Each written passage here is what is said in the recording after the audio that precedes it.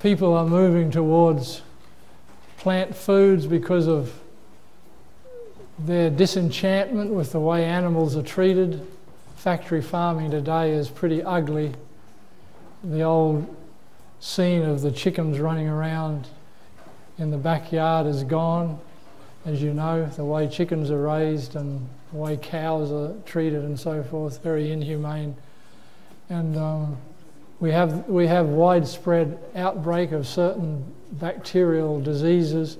You see them listed here. And of course the question about is how good are we taking care of planet Earth, this great planet that we've been given. Maybe living in the city you're not aware of how beautiful Australia is, but get out and have a look sometime. I was walking Friday morning at Catherine's Beach, just south of Swansea, south of Newcastle. To be able to walk for 5 kilometres and not run into anybody, and walking on white sand and fresh air and the blue sky and the blue ocean, it's fabulous. Millions of people, billions of people in the world don't have that privilege. So we're spoilt in Australia with the beauties that we have and we can enjoy, and we need to maintain that. And it's only possible by being good stewards. There's a lot of... I should just back up and say that in 2009, I co-authored the position paper on vegetarian diets for the American Dietetic Association, which is now called the Academy of Nutrition and Dietetics, AND.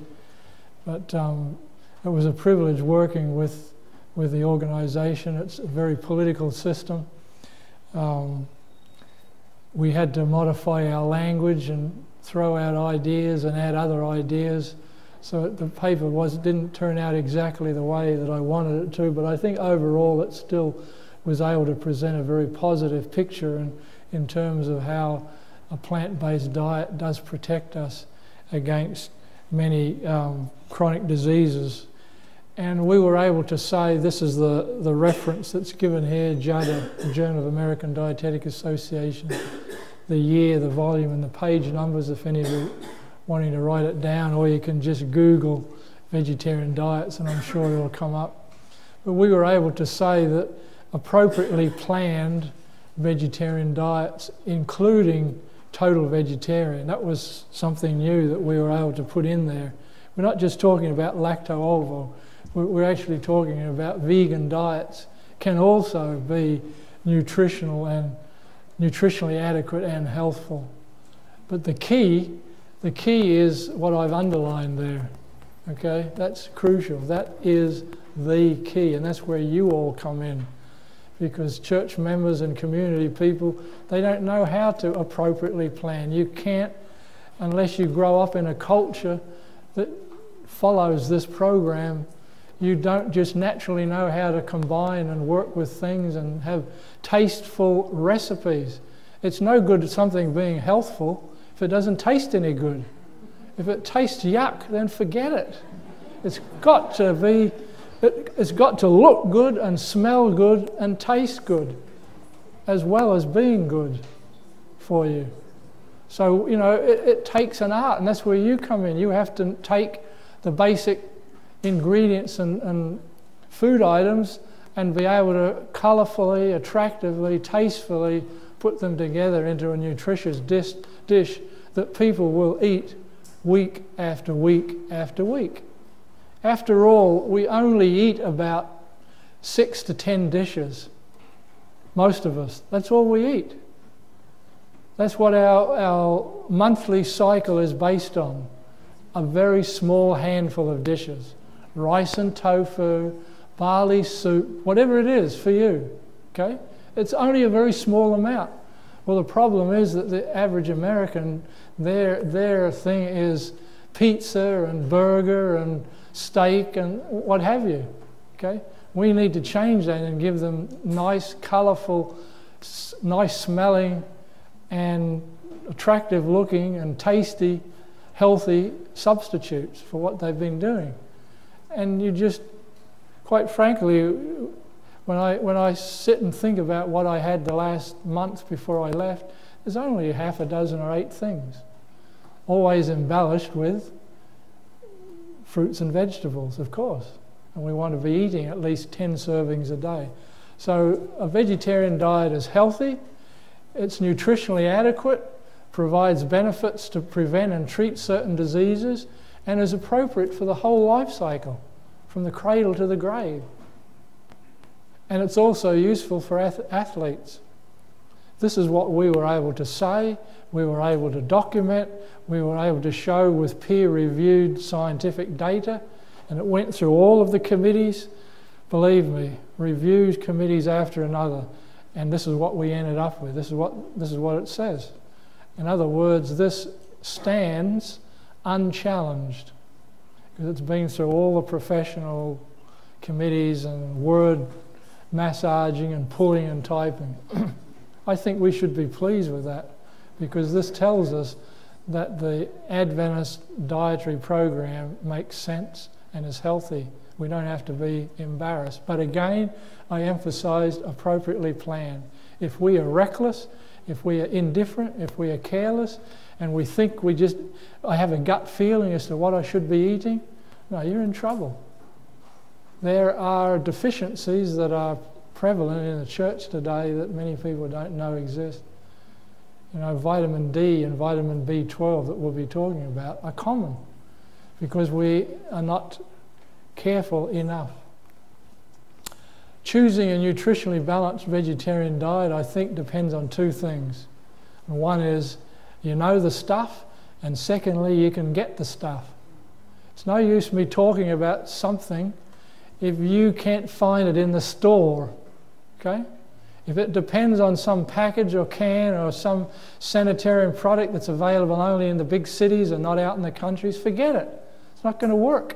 It's got to be something that's available everywhere. Okay, so if we're going to promote a good balanced vegetarian diet, we have to educate people, but we have to highlight things that are going to be available to them. Now there's 6 nutrients that we identified. There are others we talked about, but these are the 6 main ones which generally tend to be a concern. They are iron, calcium, zinc, B12, D and omega-3, and I'm not going to have time to talk about all of them. We'll try in a few minutes to touch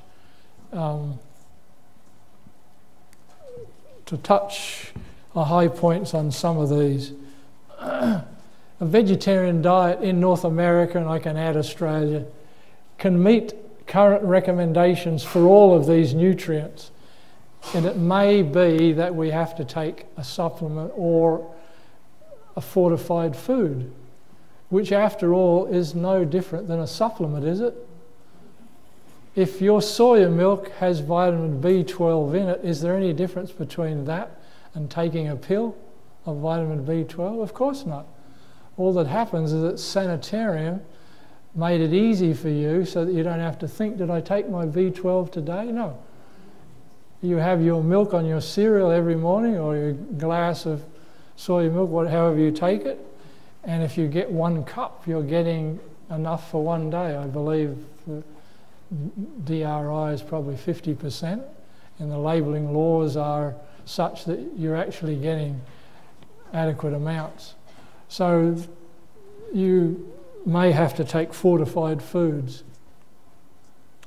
Now very quickly, look at these mean intakes, these tables. The first table, vitamin D, non-vegetarian, lacto-ovo-vegetarian and vegan. And when you look at those numbers there compared with the DRI, what do you notice? How do the numbers there, doesn't matter which group you're looking at, how do the numbers compare with DRI, which is 15 micrograms? You know, $15 an hour is what I'm going to pay you. I say that in the contract, but I actually only pay you what's over there on the left. Are you going to be happy with that? No. There's a big shortfall, right? Well, someone will say, oh, okay, but this is a sunshine vitamin. So we make up the difference with sunshine. Do you?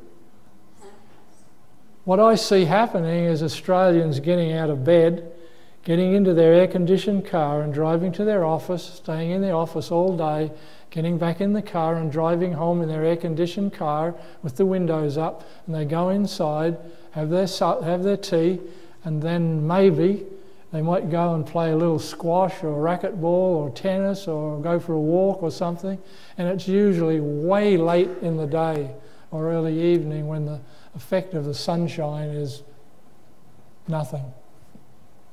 And in the winter time, of course, the effect of the sun is minimised anyway. So what am I saying? Your exposure to making vitamin D from sunlight is not very good because of the lifestyle we live, mostly indoors. Okay, if you're a gardener or you're working outside, it's a different story. But many Australians are showing up with D deficiency because they're not getting exposed to sun, and because our food is very difficult to get vitamin D. They put it in milk, they put it in soy milk. No, they don't put it in soy milk here. They do in America. They don't put it here. They put it in margarine. They now are irradiating, and I know that word puts up all kinds of red flags, but this is UV, this is like sunlight, ultraviolet radiation of mushrooms. They are now able to get mushrooms to make vitamin D, and they can sell mushrooms. So one serving of mushroom gives you your DRI for the day. But most people are not doing that. So it's a problem. That's a problem. Vitamin D, you can see, is a problem, not for non-vegetarians, because it's found in animal products, but it is a problem for vegans. And if vegans are not taking sufficient fortification, they're going to be in the shortfall. Lacto-Ova, they're kind of marginal there. Calcium, you can see all groups, the first two groups rather, are more or less okay. The vegans tend to be a little bit on the low side. We'll come to you in just a minute. Iron, you'll see iron really isn't a problem. It may be the availability of the iron. And similarly with the zinc, it's not a major problem unless you're eating a marginal diet and not eating a wide variety of things. There was a question here. So the vegetarian diet is obviously lower in saturated fat and cholesterol. It's loaded with vitamins and phytochemicals.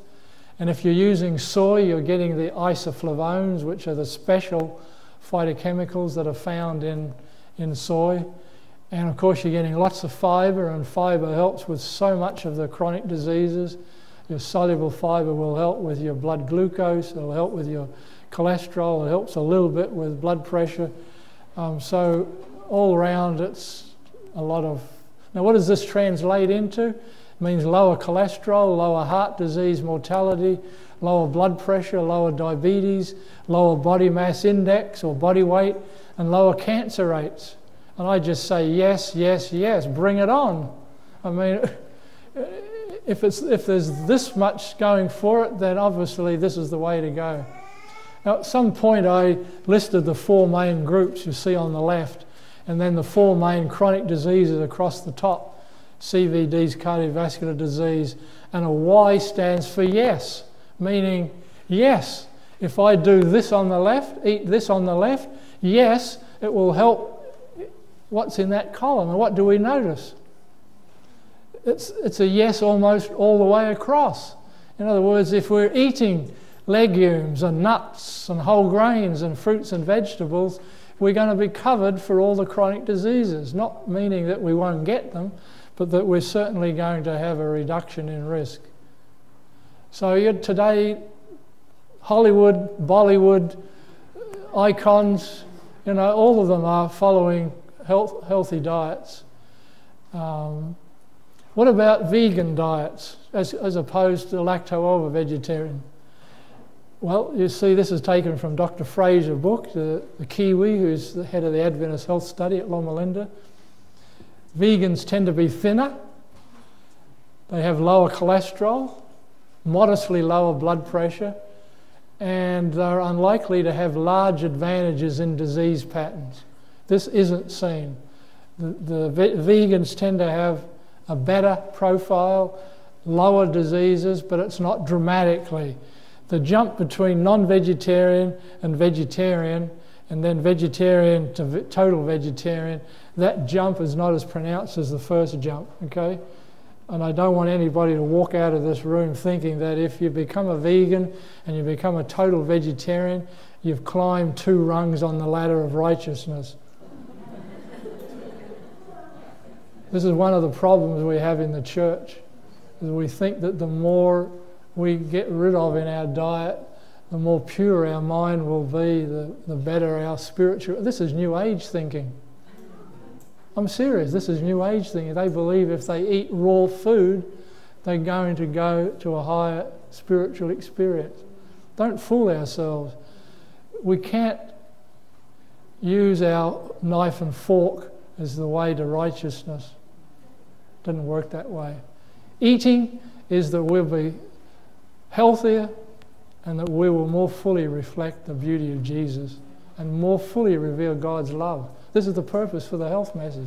It isn't so that we'll be stronger and smarter and less health expenses and all the rest. I mean, all these things, some of those things might be good downside, but it isn't the main reason. The main reason we have a health message and we follow it is because we are more able to represent Jesus and reveal the love of God to people. And through the health message, we win friends, real friends, because people who enter the church through the health door usually don't go out the back door the next week. God did give us the original diet, and He wants us to prosper in vegan. He gave us the original diet, which was plant-based, and it's good that we think in terms of that concept. So just quickly, what's the advantages of lacto-ovo over a vegan? Well, it's less restrictive, more choices. Okay? So when you go to the restaurant or whatever, there's more choices. You're better able to maintain optimal child growth. Okay? Children who are raised on vegan diets, the calories are lower, their body growth tends to be, they tend to be thinner, but not shorter, but they tend to be thinner. Greater calcium intake. More milk, more dairy. You know, people who are vegan sometimes, not always, sometimes they don't substitute and get enough calcium-rich food. Better B12 intake, and there's no difference in iron. Milk and egg aren't really useful for iron, nutrition, so vegetarian, whatever you're on. Okay, what about the advantages of vegan over lacto-ovo? Well, there's less allergies. Milk and eggs are eliminated, so you have less concern about lactose. Less saturated fat and cholesterol, because egg and milk have those. You have a better lipid profile. This is very clear in all the Adventist health studies. The closer you become to a vegan, the lower you have risk of heart disease, lower blood pressure, lower stroke. And for omega-3, we tend to eat more flaxseed. Okay, so I think we all know that as we eliminate animal products, we get rid of the risk, or we lower the risk of heart disease. And this is true not only for whites, but also for African Americans. Oh, I don't think this has a pointer, does it? Does this have a pointer? Yes, it does. Is it this one in the middle? Yes, it is. Okay, thank you. Nice bright green, thank you. I should have been using it. So you can see the cholesterol 17% lower in the vegans, the LDL's 22%, the ratio is 19, triglyceride. So in other words, the vegans have better lipid profile, which means they have less risk of heart disease. And this is true for Hispanics, I won't go through that. But so it's not a racial thing. White, black, Hispanic, Asian, same thing. This is a study done in Barbados, and why I show this is because they separated the vegetarians to less than 5 years and greater than 5 years. And you'll see that body weight, obesity, diabetes, and hypertension of those who were recent vegetarians is really no different than non-vegetarian. But when you get over to the vegetarians for more than 5 years, you'll see they're much lighter, much lower risk of obesity, much less diabetes, and much less hypertension. So we need to stick at it, because when you stick at it, it shows it in the long run. cholesterol levels are lower. And here you see an interesting report. Fruits and vegetables 3 times a day versus less than 1 time a day. And what do we see with people who regularly eat fruits and vegetables? This is pathetic. 3 servings a day? I had that for breakfast this morning. A mango, a kiwi fruit, a banana, some raisins. But this is just, I mean, and this is the sort of difference you get.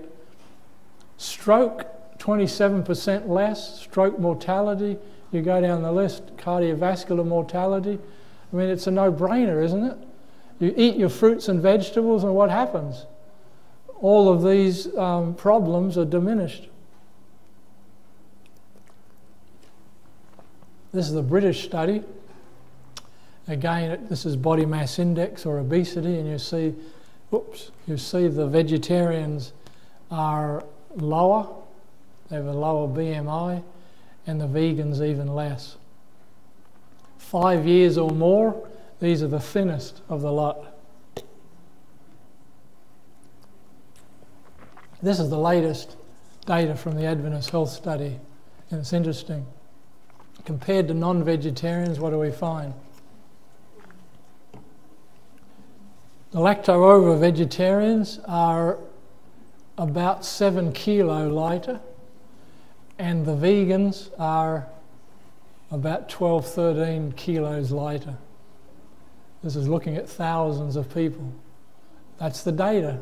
Simple as that. If you're having trouble with weight, going vegan is obviously going to help in that respect.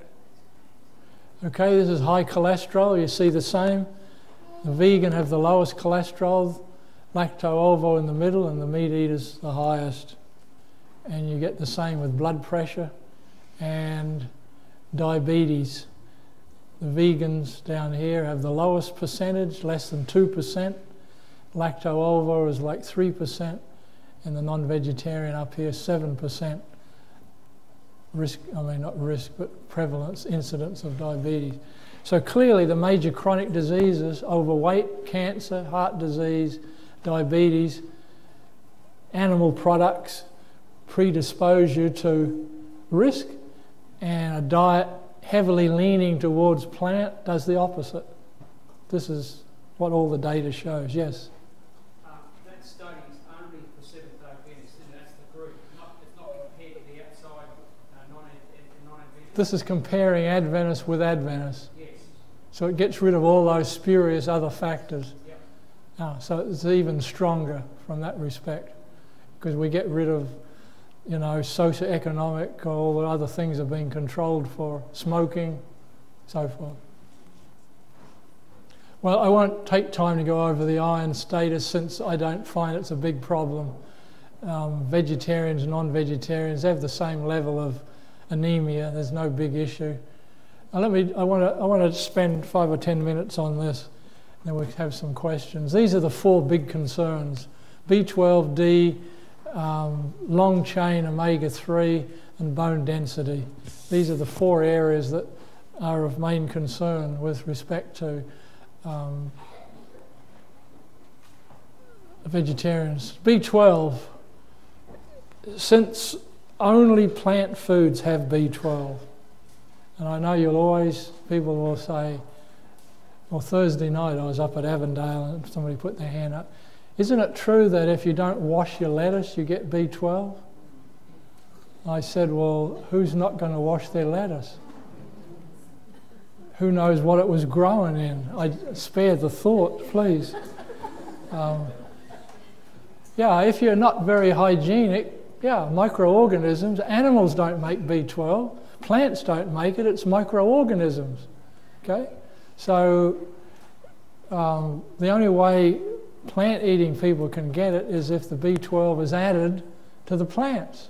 So what are the sources? Well, in the States, this is where we have, and I correct the list if it's not correct, but fortified cereals. There are a number of cereal products that B12 is added.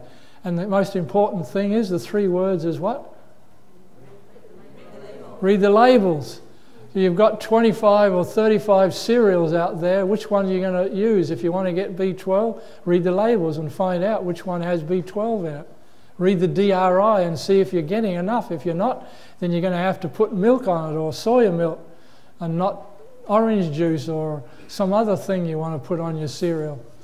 There are beverages, rice, almond, oat, you know, all kinds of beverages out there now in the States.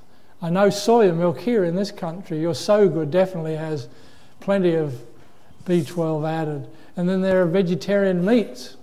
Not all of them, but some of them. So again, you have to read the label. There's a certain nutritional yeast, not all yeasts. Read the label to see whether it has it written in there. And if you don't eat any of those things, if you're a purist, you know, and you eat oatmeal and you eat only beans and lentils, and you don't drink soya milk, you know what I mean? Someone who wants to eat only those sort of, they're not going to get any of 1 through 4. So they're going to have to go to number 5, which is taking a supplement. And you'll notice that I'm recommending there at the bottom a key there, and that is chew your supplement. Studies have shown that if you pop a B12 supplement, it doesn't do anything for your blood value. You have to chew it, otherwise it just straight through. Useless.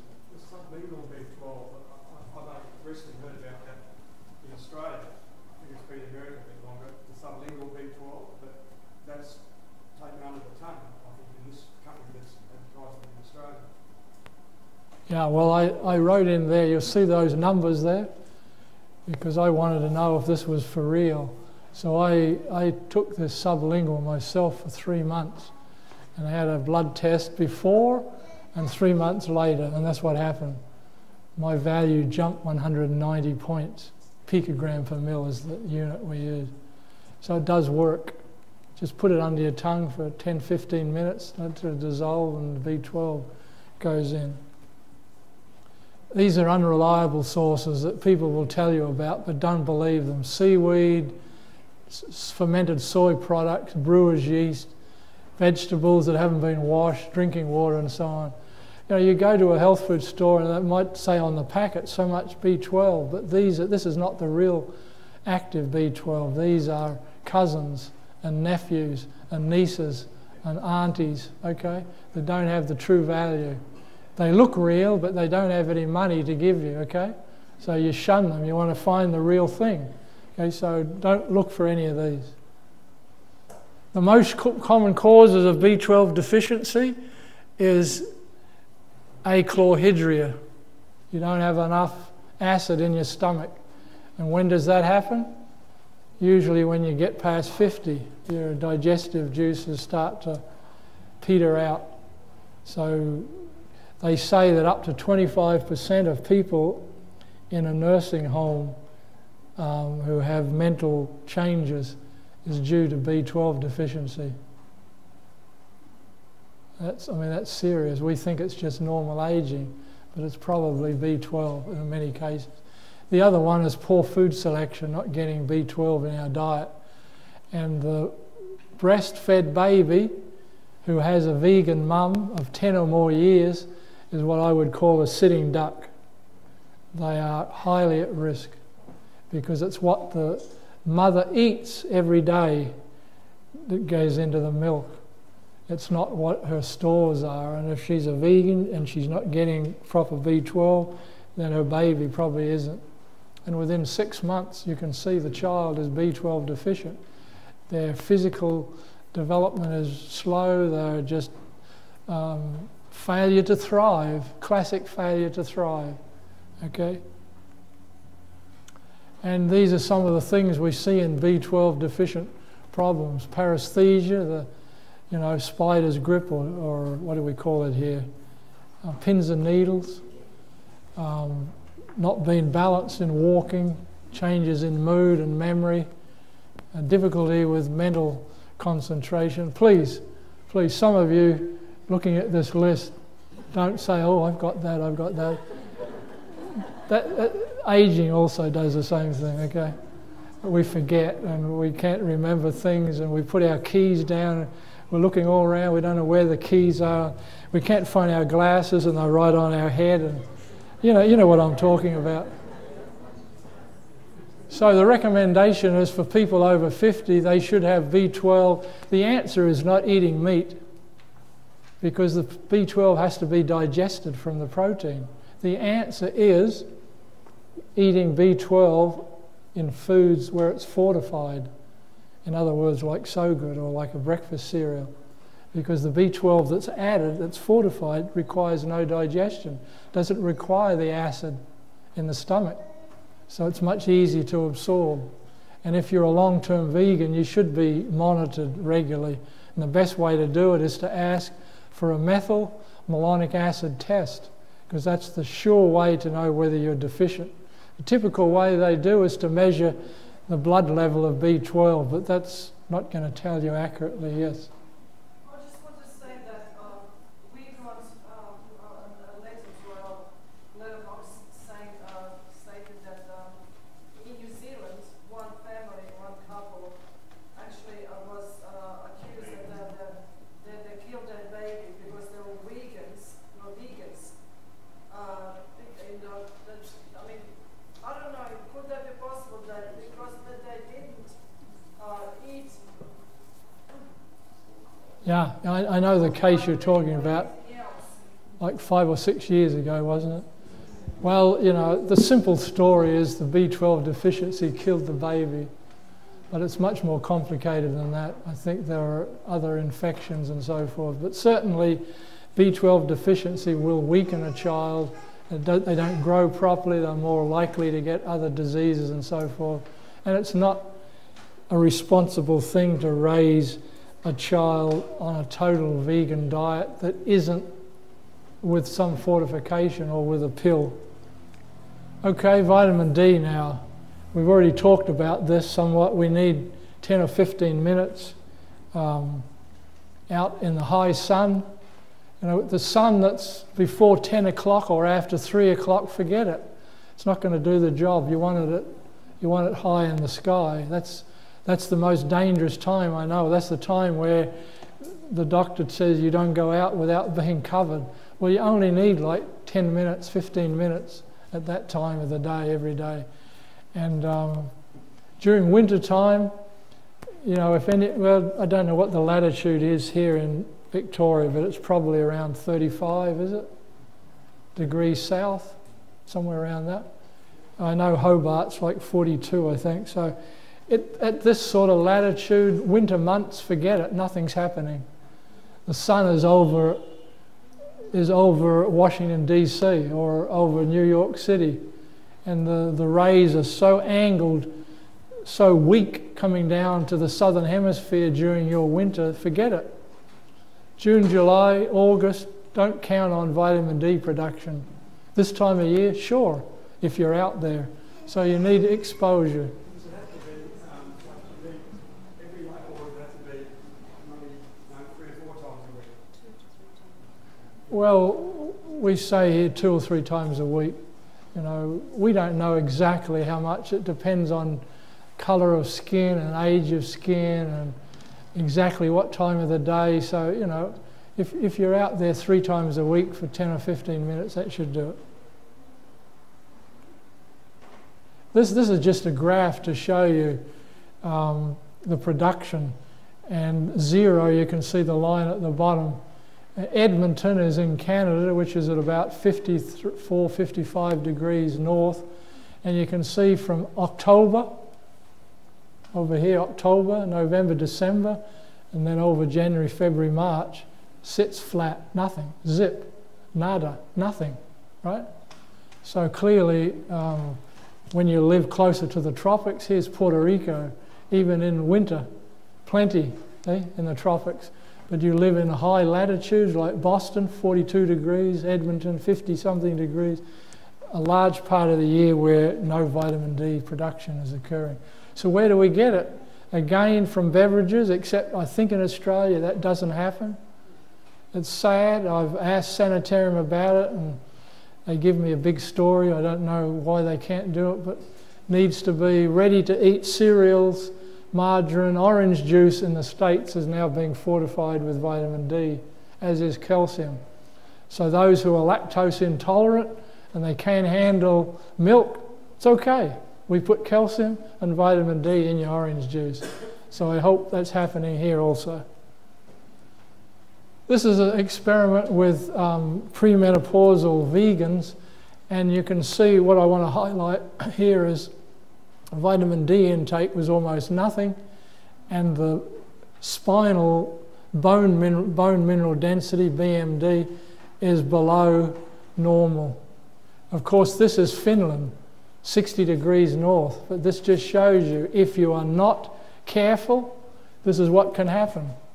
Vitamin D intake can impact on bone health. Okay, what I'm saying basically here is that there are receptors all over your body. Pancreas, brain, heart, lung, bone, nerve tissue. Vitamin D receptors everywhere. So therefore, what's vitamin D necessary for? Only bones? Then why are there receptors for it in the heart and in the brain? Clearly there's a lot more we don't know about vitamin D that's yet to be discovered. So don't think if your bones are okay, it's okay, my vitamin D is okay.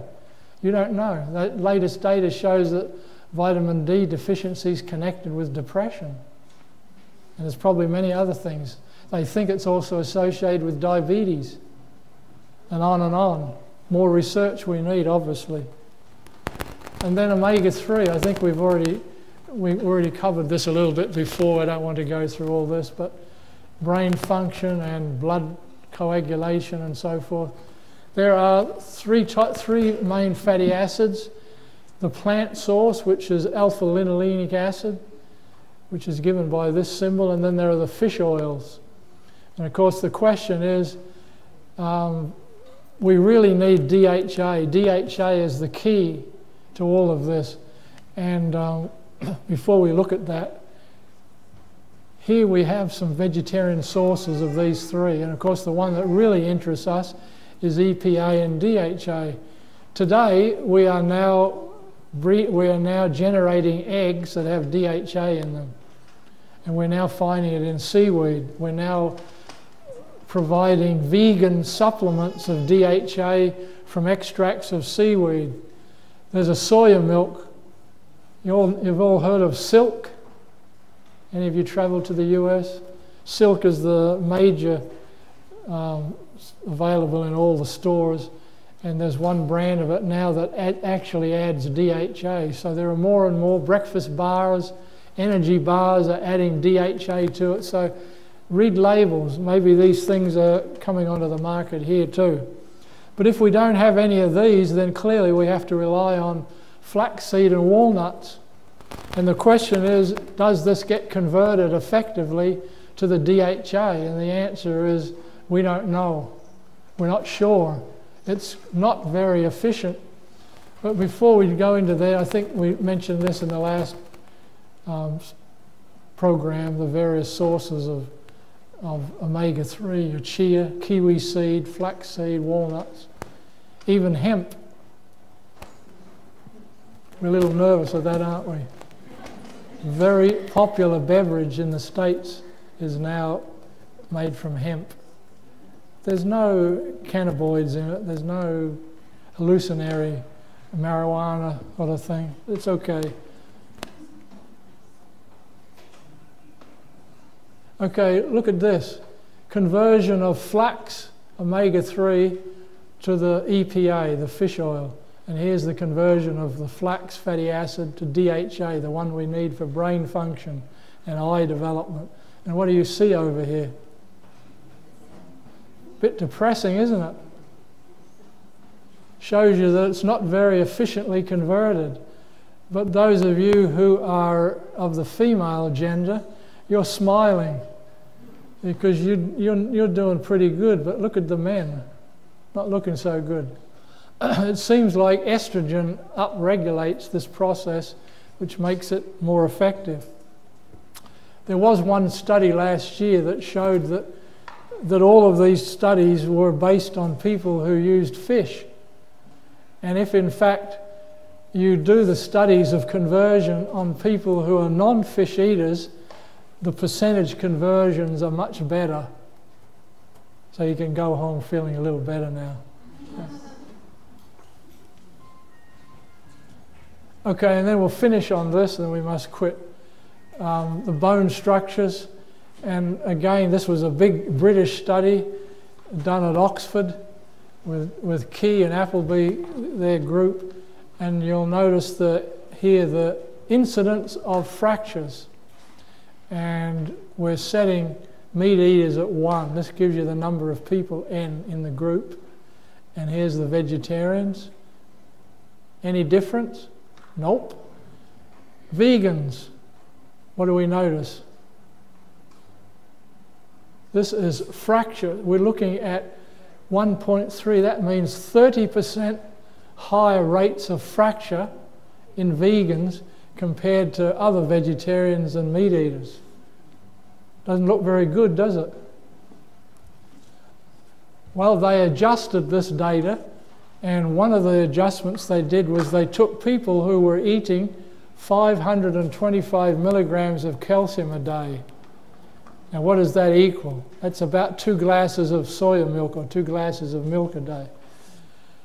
And when they adjusted these at 1126, in other words, they cut out all those who were eating less than that and did the analysis only on those in the upper calcium intakers. What did they find? What did they find about the fracture rate? Look at those numbers. No different. So what's the conclusion? If you're a vegan,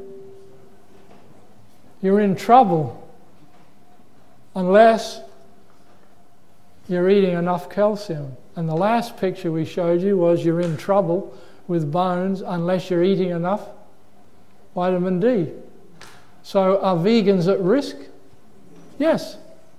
Do they have to be at risk? No. What's the difference? Remember the first 2 words we emphasized in this lecture? Careful planning. You have to know what you're doing. If you don't make sure your foods have vitamin D and calcium in them, you could be putting your bones at risk. Okay?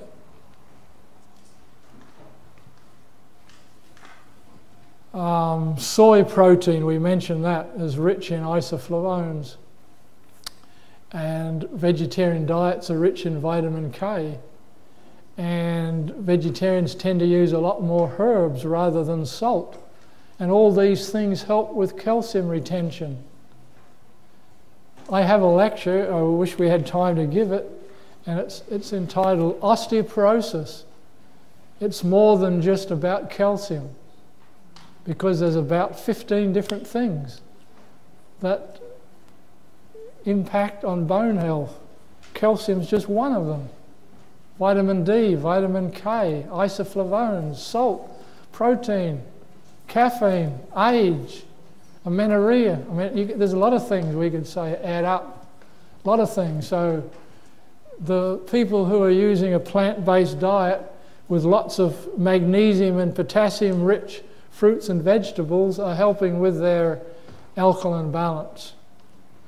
Okay, this is just the vitamin K story that shows that people who eat lettuce and broccoli and other things have significant reduction in risk of hip fracture. Here's your hip fracture, and here's serving of green leafy vegetables. 1 or less a week versus 1 every day. Look at that tremendous drop in risk of hip fracture. Nothing to do with calcium. Well, it does have something, but this is focusing on vitamin K. And this is the isoflavones that we'll talk about in a little bit. Okay, we better quit there. The key is variety.